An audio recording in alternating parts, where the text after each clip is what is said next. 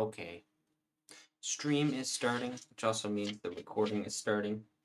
I've been recording these for Patreon. Every time I finish one, I just like substitute my weekly blog post on there with a sketchbook tour or something like that. But it's easy to just do it while I'm streaming. Um, Feels almost more natural because I might be talking to someone in the chat also. You know what I mean? Like it's not just going out into the void. Anyways, this is not actually a sketchbook, it's a sketch roll. I've been buying these for a couple months now. This one I guess started in probably like April. I didn't write on here, but it's from this year. Maybe I should do that, right? Just write on it like 2021. Yeah, 2021. Anyways, I really like these big rolls because it's very tangential, I guess is a good way to put it. Sorry, the camera's going wacky.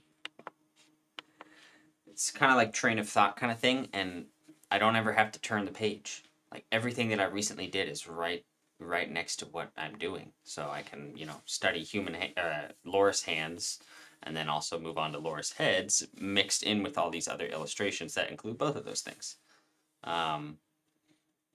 So it's really fun. This is started out as my like warrior primates roll. I was like, I'm going to just draw everything I need for my warrior primates project.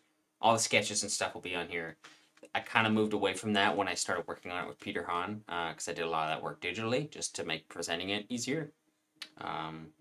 But I still really learned a lot from this role, and I think there's also some other stuff. In the end, I ended up doing lots of different things just because I needed paper. I didn't have any. I went to the store to buy another one. There wasn't one. I bought 3 so far, but I supplemented it with like a giant pad of paper, which is also nice because it's just big. But there's something about having this all in a roll that's great. The only downside is it does this, which is obnoxious. Yeah, let's take a little stroll here. So yeah, a lot of these were just like I found an image of tank that I needed, and then I put monkeys in it. So these are slow loris characters, very heavily referenced, straight to ink kind of drawing. I also just did like some fun. I think I was just testing out how stuff would work on here without bleeding, and it doesn't actually bleed that much. It works pretty well. This paper's thin; you can see through it pretty well. But I don't ever have anything under it, so that's fine. And nothing bleeds or, pretty much everything works. I think alcohol-based marker doesn't do as well. It's going to eat up my marker because it absorbs so much of it. But for like ink and stuff, like this is just colored inks, it works great. So that's pretty cool. So anyways, I'm just going to scroll through this. Lots of explorations, finding different images of the tanks, different images of the lorises, trying to represent them in different ways. There are some weird looking lorises out there, for the record. They have a very strange profile and huge eyes. That would be funny to have like some lazy, slow, goofy night owl looking things in these big machines of war.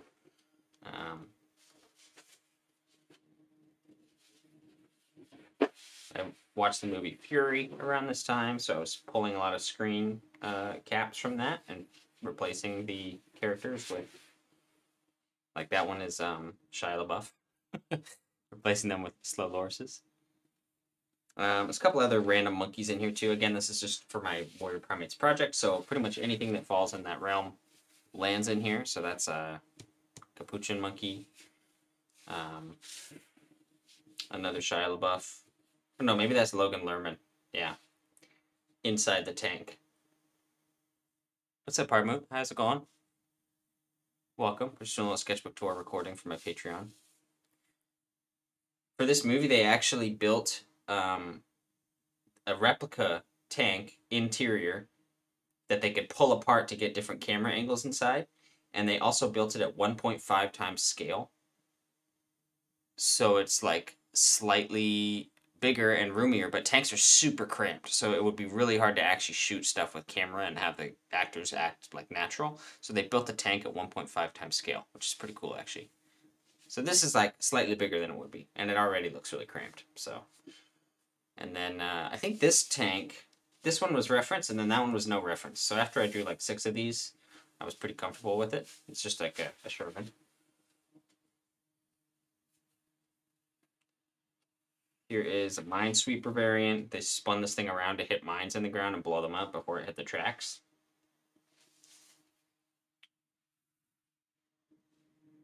Here's some Gibbons. I think I was working on a card where it was going to be like a Minesweeper Gibbon, which I ended up doing in the end, and then a tank crew, and they're waiting on the Gibbon to like clear the mines out front. So this is just like a lot of exploration. Not really any design path. I didn't really know anything about that yet. Now I do.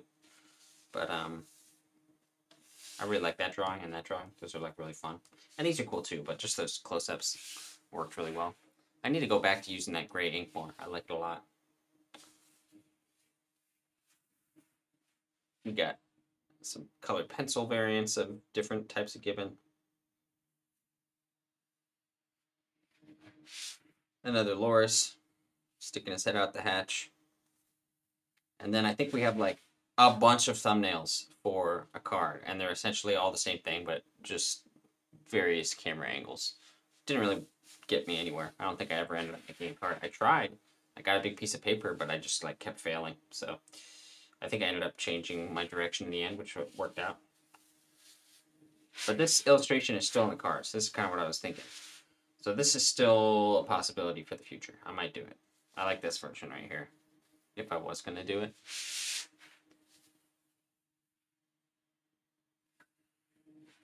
This one's not bad either. It's just like when it's so small, it's going to be so hard to see these characters. So it's really hard to find a way to, you know, make everything visible without, you know, losing the actual image. I don't know why there's so much blank space here. That's someone asked me to draw Spyro from memory. Nope. And then I found reference. This is when my design class started. So there's a bunch of tank iterations. I was basically like redesigning a tank. So I picked this one because I wanted to use this one in my Warrior Primates project. So I was like, I'll just get really comfortable with tanks. It ended up going way different, and I, you know, am much better at doing this now because I didn't really know how. But just a lot of tank explorations. They're pretty weird. Pretty poor draftsmanship too. Need to construct things a little more. I can't remember which one I ended up going with. I don't know if it's on here.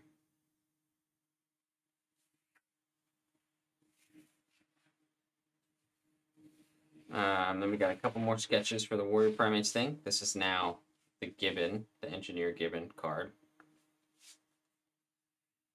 This is what I ended up going with in the end.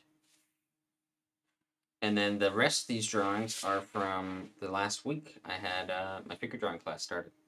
So these are the first like 30 figures that I drew for the class. They're all about like a minute and a half, 2 minutes. I started off drawing really big too, which is much harder to get the proportion correct when it's that large. Eventually I kind of found like the correct size. It's like about here.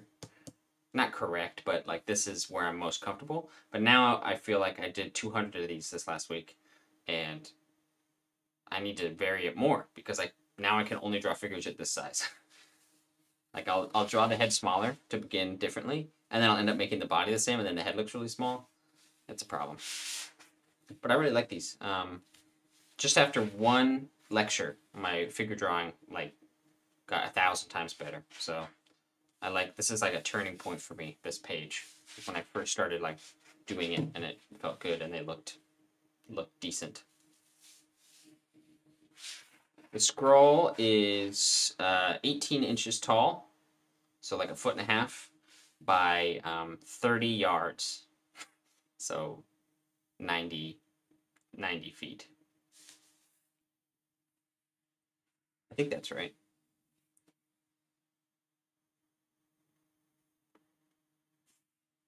I don't know what that is in metric, but I'm close to 6 feet, and this is 90 feet long, so what is that, like 13 of me? No. 15 of me?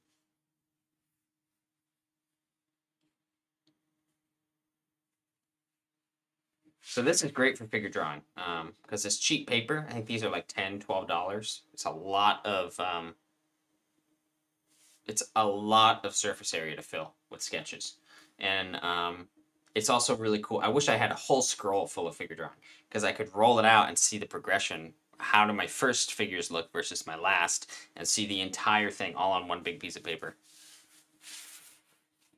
But again, they were out of this when I went to look, so I'm doing it on a big pad of paper instead.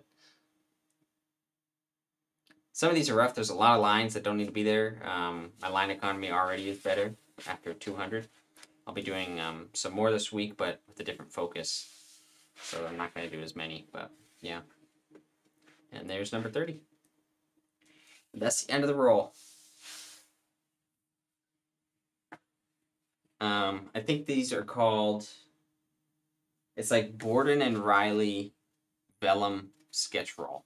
I don't know what, I mean, I guess vellum is like a technicality, but most vellum is really smooth and maybe even translucent. This is not either of those things. It's kind of rough, which has it's nice. It's got a little bit of tooth, like pencil looks pretty cool on it. Ink does not bleed on it. These are all with this is a very flighty ink. It's like fountain pen ink. And there's a little bit of like feathering here and there where it like bleeds out of the line, but it's not noticeable. And if you're just sketching, like you're not going to be like chopping pieces of paper out of this to do like commission work on or anything. So it is awesome for just drawing. It's called Borden and Riley, I think just vellum sketch roll. It's like $11. Recommended. All right, that's my tour for this week. I'm getting close to finishing another sketchbook. This one is close, so this will probably be the next one. How many pages we got left in here? This is yesterday's, so we got 1, 2, 3, 4, 6, 8, 9, 10. I guess 2 weeks we'll probably be done with this sketchbook. Yeah. Very nice. Do a tour for that one. But yeah, I think this is the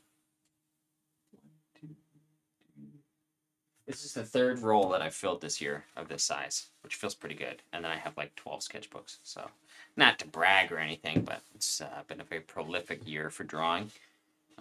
And I would honestly be filling another one right now, but they didn't have it at the store, so I might order one. And the problem with sketch rolls is a lot of them they're long and they're great paper, super nice quality. Like I have a big Canson roll behind me that's like mixed media paper, super thick. You can put literally anything on there. Like you can paint on it and it works. But they only sell it in like 4 foot by, 30 yards or whatever. So it's way too big for my desk. I can't like chop the whole thing in half unless I had like a chop saw, I guess, but that's not gonna be nice for the paper. And it's way cheaper to buy it in a roll form than it is to buy that much surface area in a sketchbook form, because when they make it into a book and bind it and give it a cover and do everything to it, it makes it cost way more. But if it's just the uncut piece of paper that's a huge roll, it's super cheap, and I prefer to draw on it that way too. But they don't make it in small enough increments usually, so I have to go with this budget Borden and Riley vellum stuff, and it's like, really hard to find, and it's not the highest quality. But it is cheap, so at least there's that. They do also smell. They also sell smaller, like you can get like I think it's called thumbnail sketch paper, and it's really translucent and thin. It's smooth, so it'll work for most things. It's not like tissue paper or anything, or like rice paper. It's really smooth and like dense, but it's really thin, so it's translucent. So that's the trade-off. It's like it's meant to be like tracing paper, or like gravestone rubbing paper, whatever it's called. But if you just get a big piece of white paper and put it on your desk and then use that on top of it, you shouldn't have a problem. But again, like, it's just not going to be as durable. They smell solar paper. Okay, anyways, I'm going to stop my recording now. That's the end of the tour. We'll have another one in probably 2 weeks.